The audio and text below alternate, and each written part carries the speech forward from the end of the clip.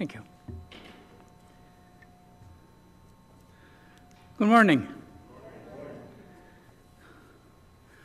It's good to be in God's house again. It's good to be able to fellowship here with all of you as a family of God, as we worship together. Let's bow for a moment of prayer. Father, we do give thanks for this day that you've given to us, a day when we can draw aside and focus our hearts and minds more fully on you. Father, we know that this is something we ought to be doing every day, but this day is special because you have set it aside. And so we ask that you might help us to look to you as you seek to teach us, instruct us, as you seek to speak to us through your word. Lord, may what we do here this morning truly be acceptable in your sight. In Jesus' name we ask. Amen. Now, I'm assuming that you all know what season of the year begins this week. Lent. Obviously, I'm not talking about the weather. I don't know what season we're in when it comes to the weather lately. But as far as the Christian calendar goes, the season of Lent begins this Wednesday. Now, I realize as Baptists, we generally don't pay a great deal of attention to the church calendar, other than Easter and Christmas, that is. And we don't emphasize the concept of Lent. There are a variety of reasons for that, obviously. Partly it's in reaction to the ritualism of much of the organized church in the past. Partly it's because the sense of legalism that all too often is brought into the observance of Lent, and partly because we don't really understand the importance of it, what it's all about. And we don't quite know what to do with it. Well, whether it's any of these reasons or whatever, or all of them, the point is, generally, we don't deal with it very much. But in the process, I wonder if we may not have lost something worthwhile. Specifically, I wonder whether we may not have lost the sense of spiritual discipline which originally undergirded the observance of these days. Now, to understand what I'm talking about, I think we first have to understand the original purpose of Lent. Lent, the 40 days leading up to Easter, including that last week, the Passion Week, was meant to be a time of preparation. A time of preparation so that we might better understand and appreciate what Good Friday and the cross and the suffering and death of Christ is all about. And more important, of what that should mean for us as individuals in our Christian walk. Lent was meant to be a time where through the exercise of spiritual discipline, we would, in a sense, enter more fully into what Jesus did for us, and that we would come to appreciate it with a fuller depth of meaning. Now, let's face it, today, for the most part and for most people, much of that has been totally lost. And so Lent has become, at best, meaningless, and at worst, misused and abused. And so, in a sense, I think we may be justified in just forgetting about it. But as I said, in the process, I wonder whether we haven't lost something extremely worthwhile. That sense of spiritual discipline which originally undergirded the observance of these days. Now, when I'm talking about the sense of spiritual discipline, what I mean is a willingness and a desire to make a direct vow to God. And then, in His strength, seeking to carry out that vow in our lives. You know, if you look at many of the great men and women in the Bible, you will find that very often they were directed by vows, by promises, by covenants that they had made to God. For example, in the Old Testament, you've got a group of people known as the Nazarites. They were not people who came from Nazareth. Don't confuse the names. Nazarites. But they were individuals who were under a special vow to God, vows that they had taken upon themselves. In fact, there's a whole series of regulations that dealt with them. If you want to look it up, it's Numbers chapter 6, beginning of that chapter. Samson, you know him? He was a Nazarite. He was under a vow to God. And they weren't alone in this. For example, we read about Jacob, one of the patriarchs, who, it is said, made a vow, saying, "If God will be with me and will watch over me on this journey, then shall the Lord be my God, and this shall be God's house." He made a vow to God, and he sought to keep that vow. We've got the example of Hannah. She was the mother of Samuel. You know, the great prophet who anointed the first kings of Israel? Well, she had been childless. And she came to the Lord pleading for a child. And we read, and she made a vow, saying, "O Lord Almighty, if you will only look upon your servant's misery and remember me, and not forget your servant, but give her a son, then I will give him to the Lord for all the days of his life, and no razor will ever be used on his head." And the psalmists certainly were not adverse to taking vows. Psalm 56, "I'm under vows to you, O God. I will present my thank offerings to you, for you have delivered me from death and my feet from stumbling, that I may walk before God in the light of life." Or Psalm 76, "Make vows to the Lord your God and fulfill them." Or again, Psalm 66, "I will come to your temple with burnt offerings and fulfill my vows to you, vows my lips promised and my mouth spoke when I was in trouble." And even the Apostle Paul isn't left out of this. He didn't hesitate to take vows upon himself. If you turn to Acts 8, verse 18, you read, Paul stayed on in Corinth for some time, and then he left the brothers and sailed for Syria, accompanied by Priscilla and Aquila. Before he sailed, he had his hair cut off at Cenchrea because of a vow he had taken.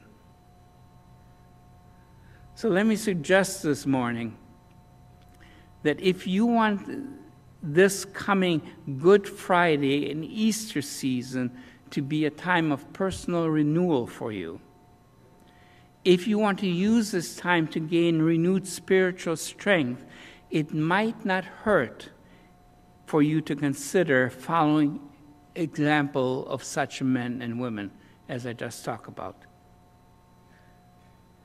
I don't think you can go wrong if you make this period before Easter.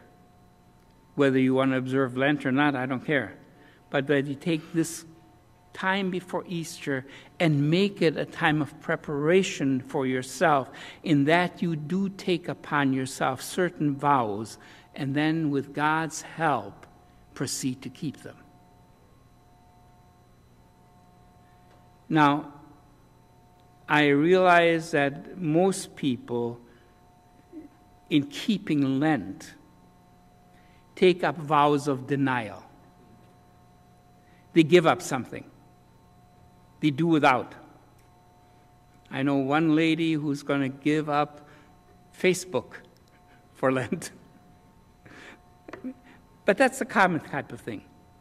Well, I would suggest that instead of making a vow of denial, that you do the opposite.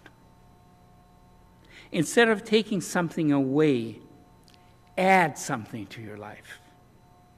Something along the lines of that scripture passage that we just read.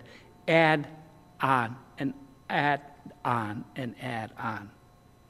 And the reason I suggest that is because in our spiritual walk, often there are things we need but don't obtain unless we make a special effort to attain them. And I'm convinced that the vows that I'm going to suggest to you this morning may help us do exactly that. So, vow number 1. May I suggest that the first vow you should take upon yourself during this time before Easter is that you deal thoroughly with the sin in your life.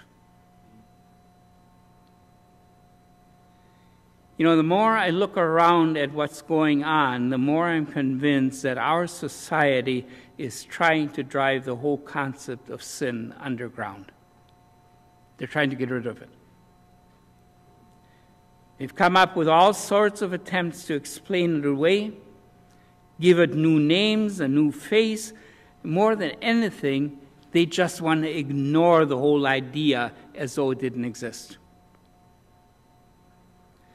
You know, if you listen to our so-called educated social scientists, there are all sorts of personality issues that are blamed on what they call a guilt complex. Instead of confessing your shortcomings and failures and sins, you're told to go to a professional where you lie down on a couch and tell him all about yourself. And the end result, we're told that maybe we were deeply disappointed when we were 2 years old, or our parents' toilet trained us in an inappropriate manner, or our personality development was stifled because somebody said no to us when we were a little kid, or maybe we've been offended by somebody, or you name it. And all of that is supposed to make us feel better. Because if we realize that, then we realize that it's not our fault. It's not our fault. Our parents are to blame. The environment's to blame. Other people are to blame. The government's to blame. We're not guilty of anything. We simply had a guilt complex. All reminds me of the cartoon of a man on the psychiatrist's couch, and the doctor looks at the man and says, "I'm sorry I have to tell you this, but you don't have a guilt complex. You actually are guilty." Well, that actually hits it right on the head. The problem is not a guilt complex. The problem is guilt. And we're all guilty. You know it. I know it. We're all guilty because we are all sinners. All have sinned and come short of the glory of God. And sin is still the ancient enemy of the soul. It always was. It always will be. It never changes.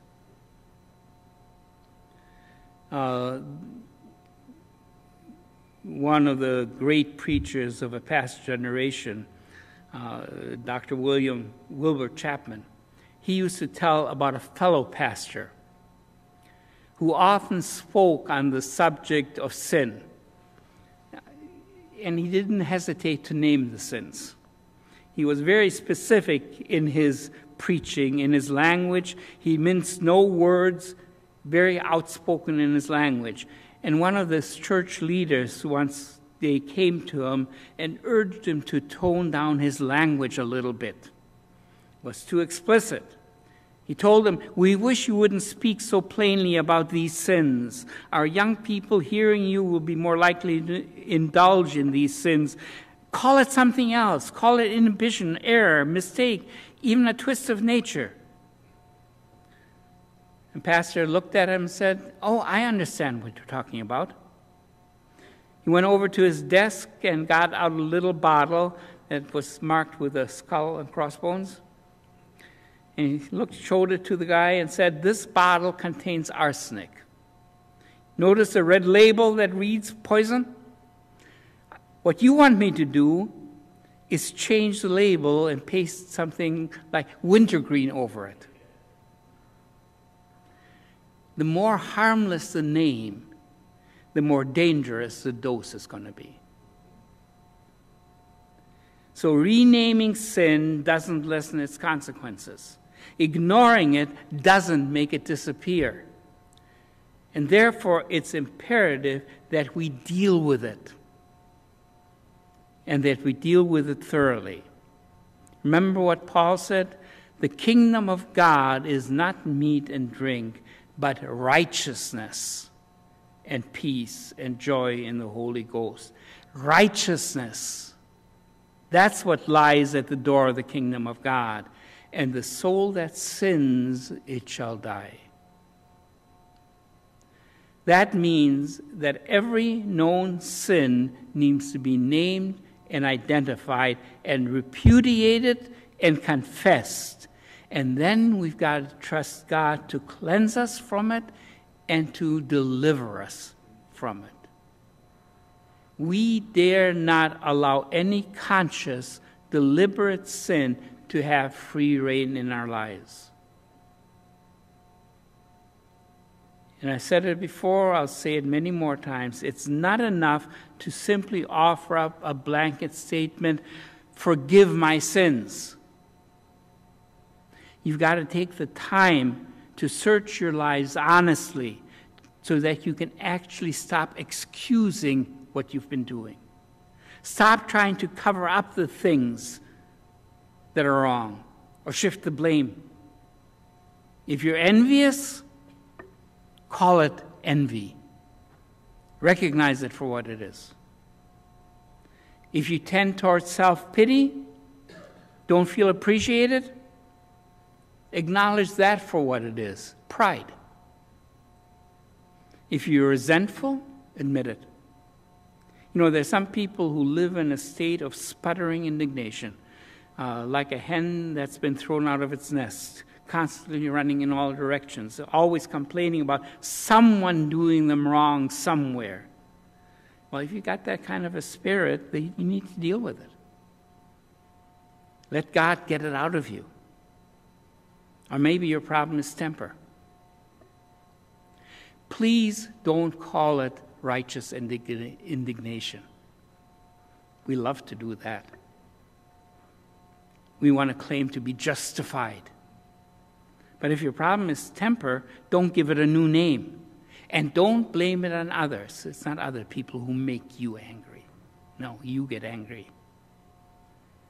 Because if you have a temper, either you get rid of it, or it will get rid of much of your spiritual vitality and power. Never forget, God is holy and sin cannot abide in his presence.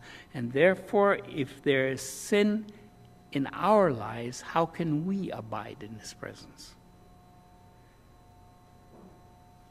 Second,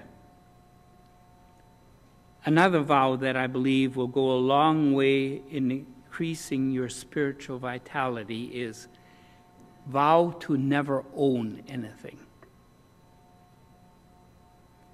You remember that rich young ruler who came up to Jesus and asked him what he needed to do to inherit eternal life? And how Jesus first asked him about keeping the commandments. And then finally Jesus said to him, "You lack one thing. Sell all you have, give it to the poor, and follow me."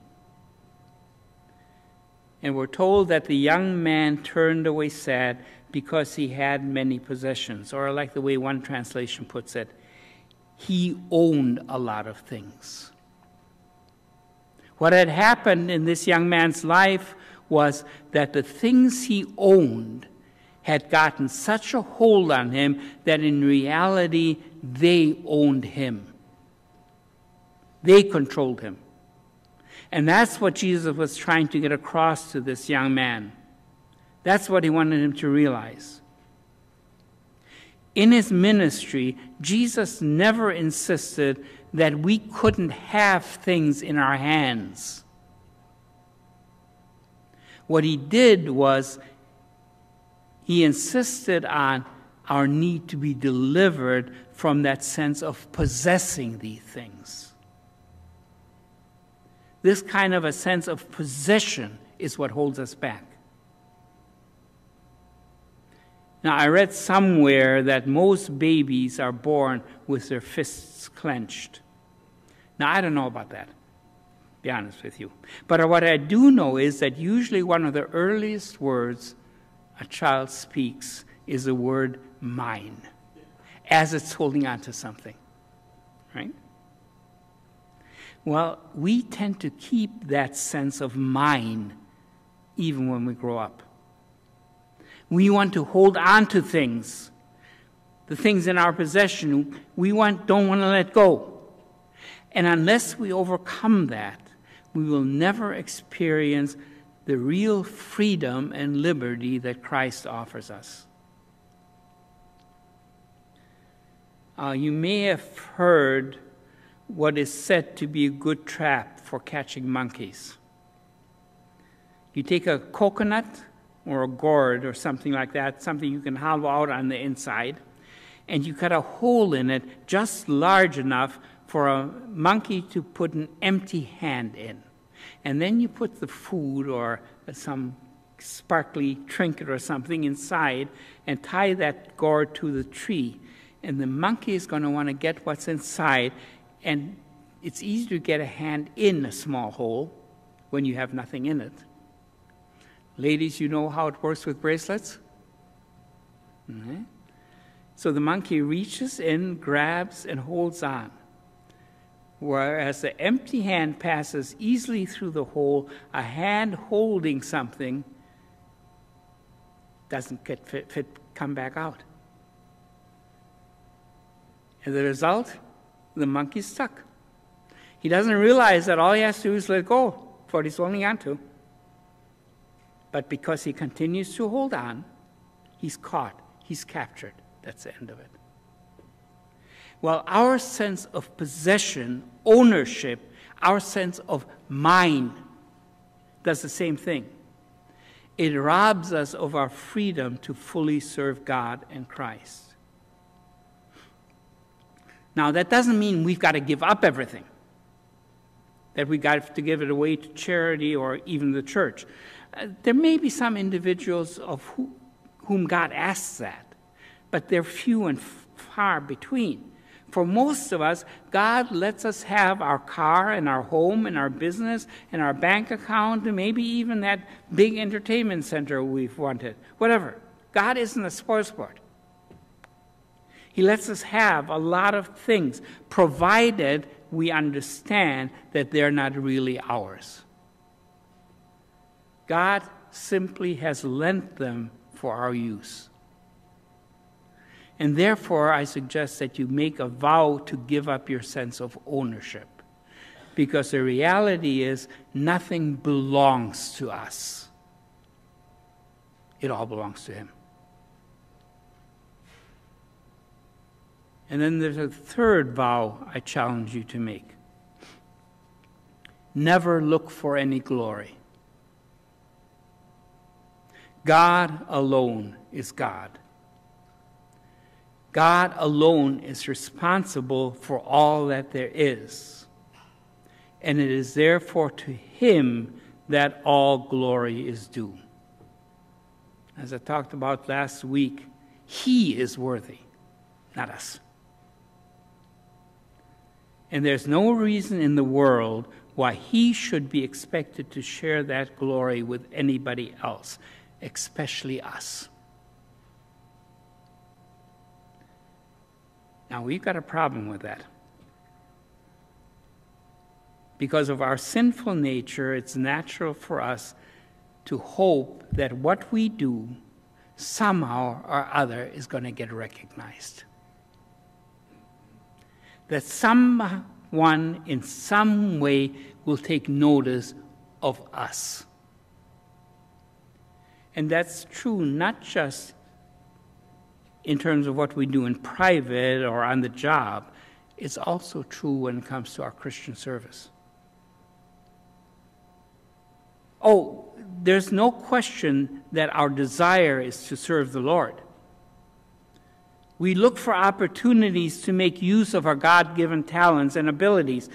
But more often than not, we also want others to know that we are the ones doing it. We want them to appreciate how much we are doing for the Lord.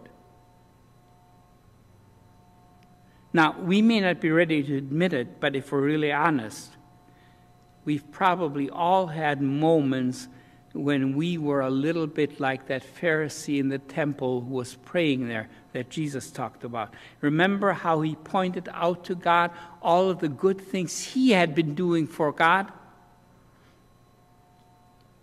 Same way, we want to serve the Lord, but we also want others to know we're serving the Lord. Someone put it this way: we are seeking a reputation among the saints.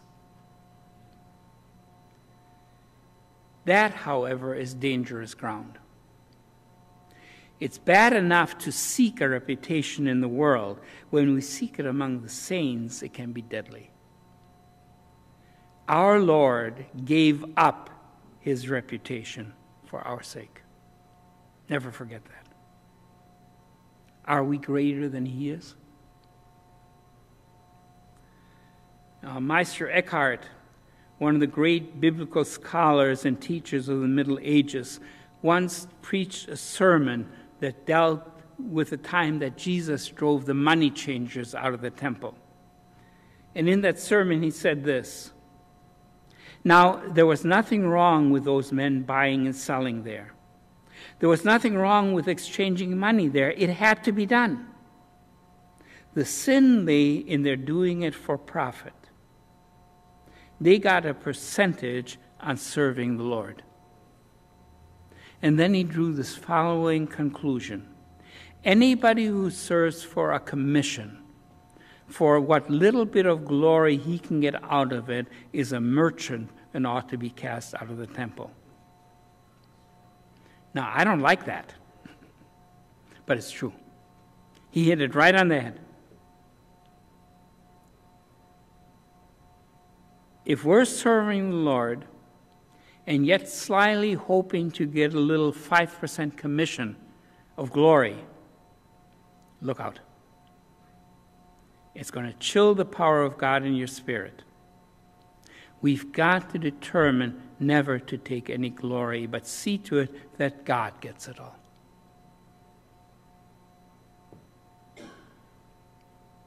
So here's my suggestion for you. 3 spiritual vows that I'm convinced are going to add power to your life. Vow to deal thoroughly with the sin in your life. Vow never to own anything. And vow never to seek any glory. They sound simple enough, but they're anything but. Because if you take these vows seriously, you're going to find out very quickly that they cut against everything in our old nature. You might say they introduce a cross into our lives, because they strike at the very heart of our self-life. But isn't that exactly what Jesus asks of us? When he says, "Take up your cross and follow me." And in doing that, he is asking nothing more of us than what he has already done for us. He committed all he had, all he was, and he took a cross upon himself. And that cross wasn't even his. It was ours. It was ours. And yet he took it upon himself in order to save us. to help us, to forgive us. So what are you going to do in return? Maybe what you can do today is make these vows to God. And then in His power, because you can't do it by yourself, in His power, endeavor to carry them out in your life. And I'm convinced that it will not only bring you closer to God, but it will give you renewed spiritual power, and I'm convinced it will bring revival to your heart. Let's pray. Father, you have given your all for us. You gave up your reputation. You took upon yourself a cross, our cross, so that we might be reconciled to you, so that we might be forgiven, so that we might be reborn. Father, help us to make a response to what you have done today by taking upon ourselves